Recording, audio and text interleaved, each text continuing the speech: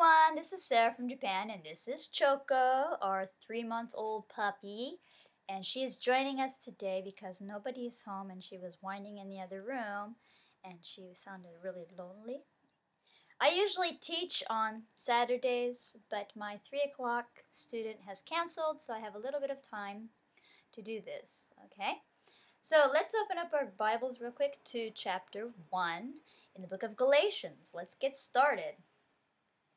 Okay, so chapter 1, Paul, this is a letter to the Galatians, the church in Galatia, okay? Paul, an apostle, not from men nor through man, but through Jesus Christ and God the Father who raised him from the dead, and all the brethren who are with me. To the churches of Galatia, grace to you and peace from God the Father our Lord Jesus Christ, who gave himself for our sins, that he might deliver us from the present evil age, according to the will of our God and Father, to whom be glory forever and ever. Amen. Only one gospel. There's only one gospel. Okay? Verse 6. I marvel that you are turning away so soon from him who called you in the grace of Christ to a different gospel, which is not another, but there are some who trouble you and want to pervert the gospel of Christ. But even if we or an angel from heaven preach any other gospel to you than what we have preached to you, let him be accursed.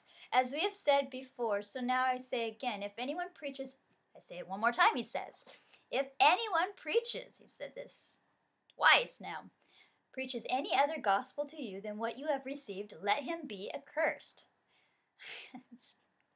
It tickles Choco. For do I now persuade men or God, or do I seek to please men? For if I still pleased men, I would not be a bondservant of Christ. You would be a bondservant of men, right? You can only have one master. A call to apostleship. All right. But I make known to you, brethren, that the gospel which was preached by me is not according to man. For I neither received it from man, nor was I taught it, but it came through the revelation of Jesus Christ. For you have heard of my former conduct in Judaism, how I persecuted the church of God beyond measure and tried to destroy it. And I advanced in Judaism beyond many of my contemporaries in my own nation, being more exceedingly zealous for the traditions of my fathers. But when it pleased God, who separated me from my mother's womb and called me through his grace to reveal his Son in me, that I might preach him among the Gentiles, I did not immediately confer with flesh and blood, nor did I go up to Jerusalem to those who were apostles before me. But I went to Arabia and returned again to Damascus. Now he was there for 3 years, though.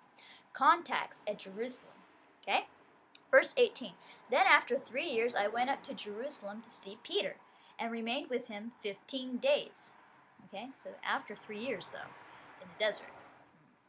Afterwards, I went into the regions of Syria and Cilicia, and I was unknown by face to the churches of Judea which were in Christ. But they were hearing only, he who formerly persecuted us now preaches the faith which he once tried to destroy. And they glorified God in me.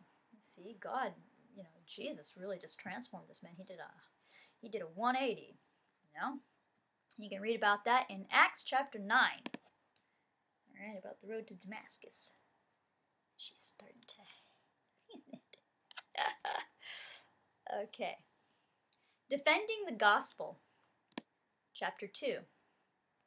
Then after 14 years, I went up again to Jerusalem with Barnabas. After 14 years, that's a long time. And also took Titus with me, and I went up by revelation and communicated to them that the gospel which I preach among the Gentiles, but privately to those who were of reputation, lest by any means I might run or had run in vain. Yet not even Titus, who was with me, being a Greek, was compelled to be circumcised. And this occurred because of false brethren secretly brought in, who came in by stealth to spy out our liberty which we have in Christ Jesus, that they might bring us into bondage, to whom we did not yield submission even for an hour, that the truth of the gospel might continue with you. But from those who seemed to be something, whatever they were, it makes no difference to me. God shows no personal favoritism to no man. God shows personal favoritism to no man. For those who seemed to be something added nothing to me, but on the contrary, when they saw that the gospel for the uncircumcised had been committed to me as the gospel for the circumcised was to Peter, For he who worked effectively in Peter for the apostleship to the circumcised also worked effectively in me towards the Gentiles. And when James, Cephas, and John, who seemed to be pillars, perceived the grace that had been given to me, they gave me and Barnabas the right hand of fellowship, that we should go to the Gentiles, and they to the circumcised. They desired only that we should remember the poor, the very thing which I was also eager to do. No return to the law. Now when Peter had come to Antioch, I withstood him to his face. So here, Peter and Paul have a little scuffle here. They have a little bit of an argument, okay? I withstood him to his face, okay? Because he was to be blamed. For being certain men came from James, he would eat with the Gentiles. But when they came in, sorry. Okay, so gotta read that again. Now when Peter had come to Antioch, I withstood him to his face because he was to be blamed. For before certain men came from James, he would eat with the Gentiles. But when they came, he withdrew and separated himself, fearing those who were of the circumcision. You see, Peter was being a hypocrite here, and Paul called him on it. He says, you claim to, preach to the Gentiles as well, and you eat, you eat with them until somebody who's circumcised to another Jew comes, and then suddenly you separate yourself from them. How much of a hypocrite is that, right? So he confronted him. Okay? All right? Peter was fearing man instead of God. Okay? And the rest of the Jews also played the hypocrite with him, so that even Barnabas was carried away with their hypocrisy.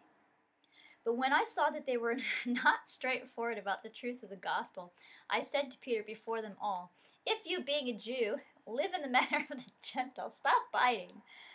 And not as the Jews. Why do you compel Gentiles to live as Jews?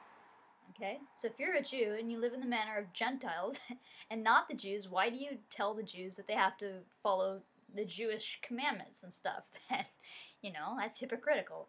We who are Jews by nature and not sinners but of the Gentiles, knowing that a man is not justified by the works of the law, but by faith in Jesus Christ, even we have believed in Christ Jesus, that we might be justified by faith in Christ, and not by the works of the law.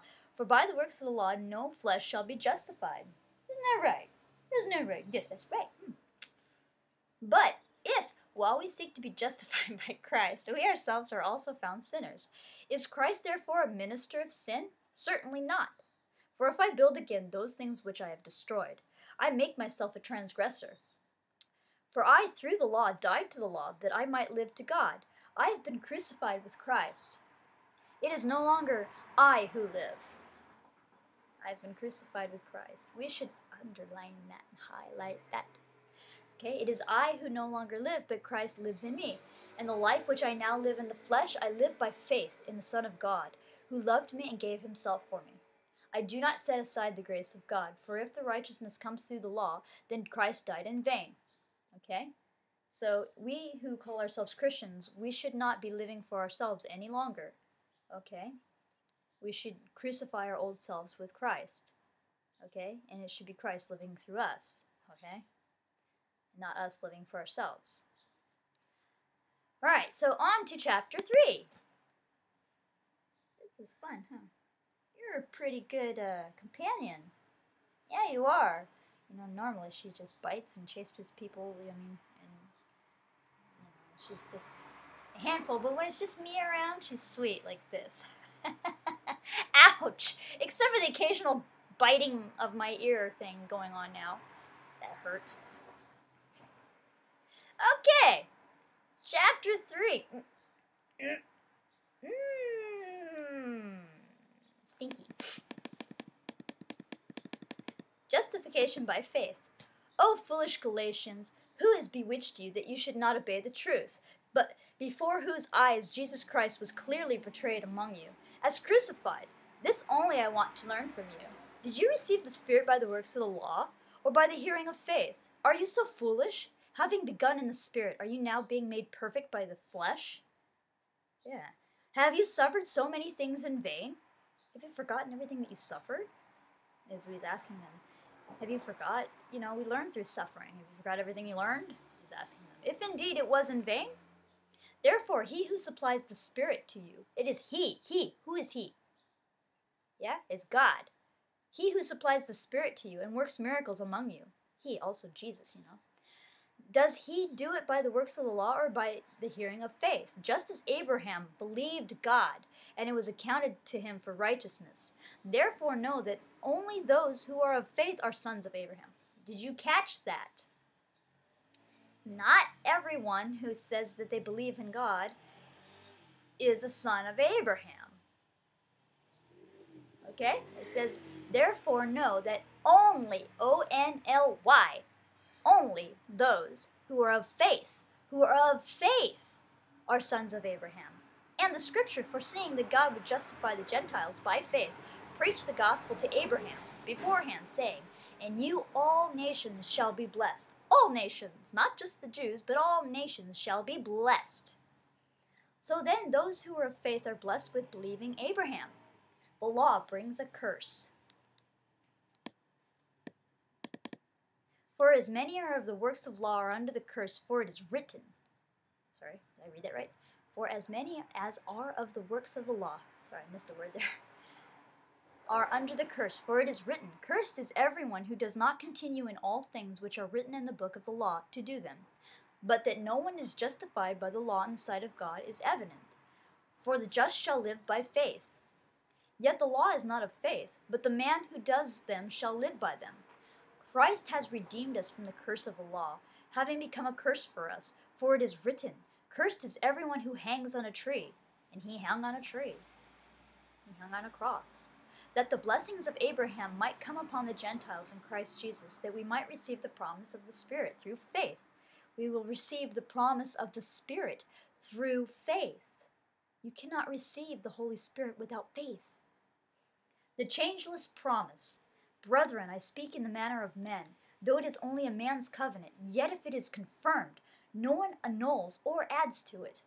Now to Abraham and his seed with a capital S, seed being Jesus, yes, were the promises made. He does not say, and to seeds.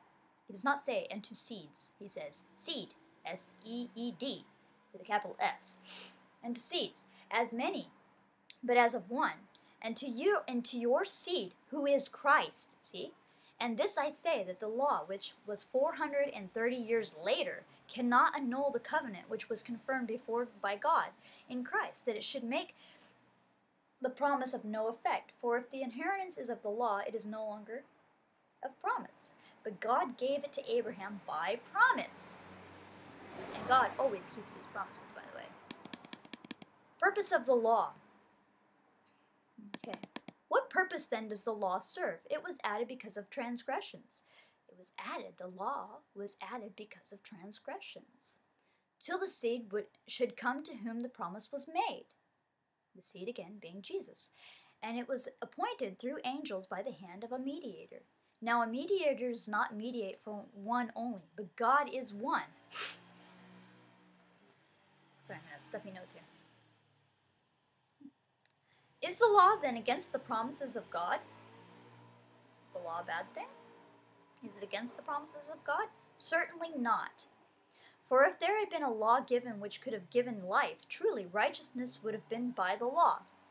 But the Scriptures has confined all under sin, that the promise by faith in Jesus Christ might be given to those who believe. Okay? But before faith came, we were kept under guard by the law, kept for the faith which would afterward be revealed. Therefore the law was our tutor.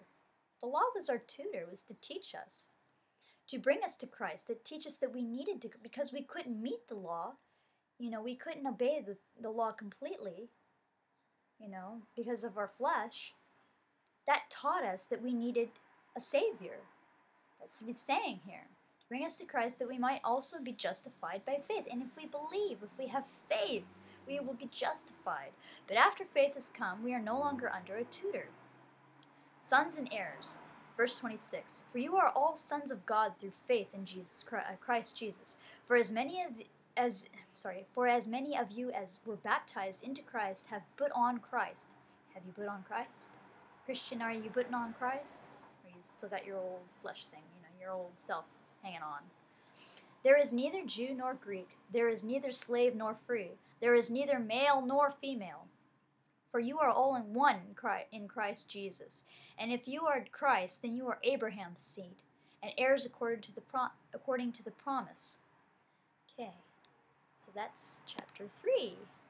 Okay, moving on to chapter 4. Check real quick. All clear. Thought I heard a car. Okay, Galatians 4. And she's being a good little puppy. Yes, you are.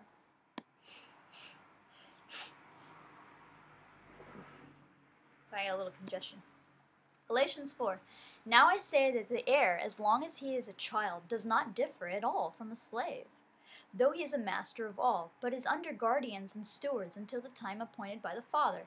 Even so we, when we were children, were in bondage under the elements of the world. But when the fullness of the time had come, God sent forth his Son, born of a woman. You know, most people are, in fact, all of us are born under man, sinful Adam. We're all born under Adam. We need a male seed, you know. So, but he was born of a woman with no male seed. Okay? Born under the law to redeem those who were under the law, that we might receive the adoption as sons. And because you are sons, God sent forth the Spirit of His Son into your hearts, crying out, Abba, Father. Therefore you are no longer a slave, but a son. And if a son, then an heir of God through Christ. Okay? You're an heir. A joint heir. Fears for the church. But then, indeed, when you did not know God, you served those which by nature are not gods.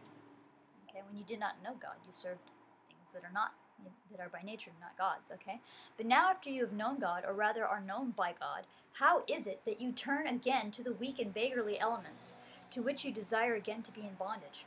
You observe the days and months and seasons and years. I am afraid for you, lest I have labored for you in vain. So he's expressing the distress of seeing someone who knows the Lord and walks away.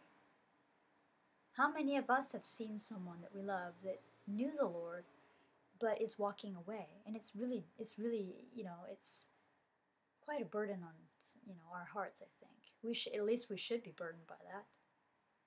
Okay? Brethren, I urge you to become like me, for I became like you. You have not injured me at all. You know that because of physical infirmity, I preached the gospel to you.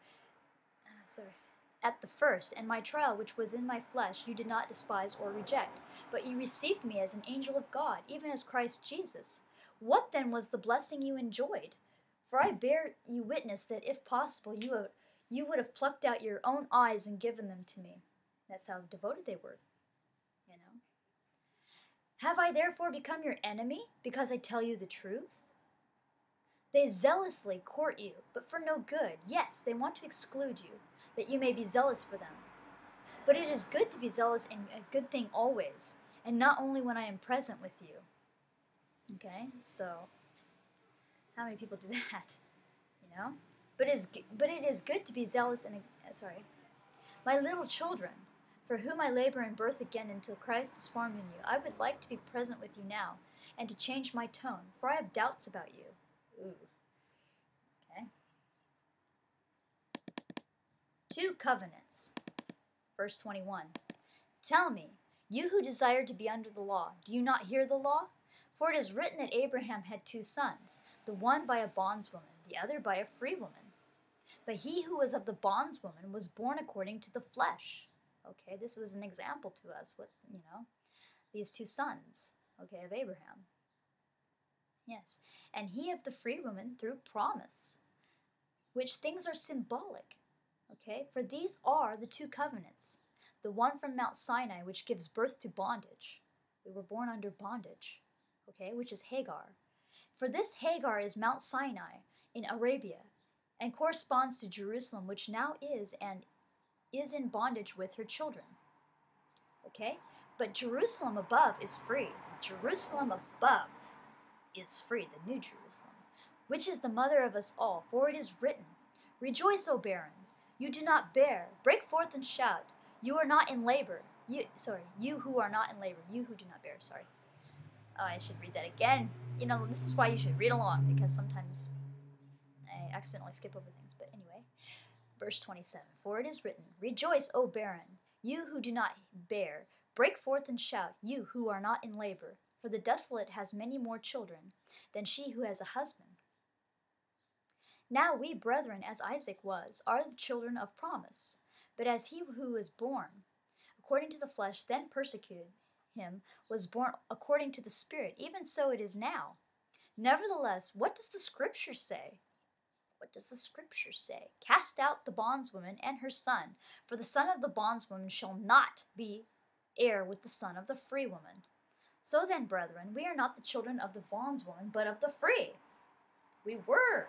When we were in sin, when we did not know Christ, we were the children of Hagar. Now we are the children of Sarah. Okay. Last chapter, I believe, in the book of Galatians. Okay. Chapter 5, Christian liberty.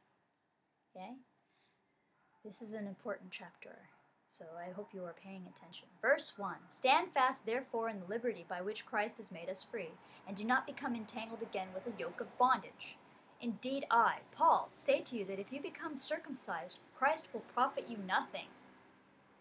And I testify again to every man who becomes circumcised that he is a debtor to keep the whole law. You have become estranged from Christ, you who attempt to be justified by the law. Okay, you have fallen from grace. For we, through the Spirit, eagerly wait for the hope of righteousness by faith. He's talking about faith. Okay, for in Christ Jesus, neither circumcision nor uncircumcision avails anything. Okay, but faith working through love. Faith working through love. Okay, love fulfills the law. Love. Love is what it's all about, the love of the Father. Love fulfills the law. Verse 7, you ran well. Who hindered you from obeying the truth? This persuasion does not come from him who calls you. A little leaven leavens the whole lump. Leaven being like a antonym for sin. I have confidence in you, in the Lord, that you will have no other mind. But he who troubles you shall bear his judgment, whoever he is. And I, brethren, if I still preach circumcision, why do I still suffer persecution? Then the offense of the cross has ceased. I could wish that those who trouble you would even cut themselves off. She's sleeping. For you, brethren, have been called to liberty. Only do not use liberty as an opportunity for the flesh, but through love serve one another. For all the law is fulfilled in the word, even in this, you shall love your neighbor as yourself. Okay. But if you bite and devour one another, beware lest you be consumed by another. Gotta hurry. Walking in the Spirit. I say then, walk in the Spirit, and you shall not fulfill the lust of the flesh. For the flesh lusts against the Spirit, okay, and the Spirit against the flesh, and these are contrary to one another, so that you do not know the things which you wish. But if you are led by the Spirit, you are not under the law. Now the works of the flesh are evident, which are adultery, fornication, uncleanliness, lewdness, idolatry, sorcery, hatred, contentions, jealousy, outbursts of wrath, selfish ambitions, dissensions, heresies, envy, murders, drunkenness, revelries, and the like. Okay, of which I tell you beforehand, just as I told you in the past times, that those who practice such things will not inherit the kingdom of God. But the fruit of the Spirit, paying attention, okay, is love, joy, peace, long-suffering, kindness, goodness, faithfulness, gentleness, self-control. Against such there is no law. And those who are Christ have crucified the flesh with its passions and desires. If we live in the Spirit, let us also walk in the Spirit. Let us not be conceited, provoking one another, envying one another. Did you catch line 26? There are so many Christians nowadays who are conceited and provoking another, envying each other. Okay, so that concludes the book of Galatians. I think that's the last chapter. I have to go. My family just arrived home. Oh, I have one more chapter, chapter 6 later. I will come to you later. So, until next time, be blessed in Yeshua's name. Bye, I'm out.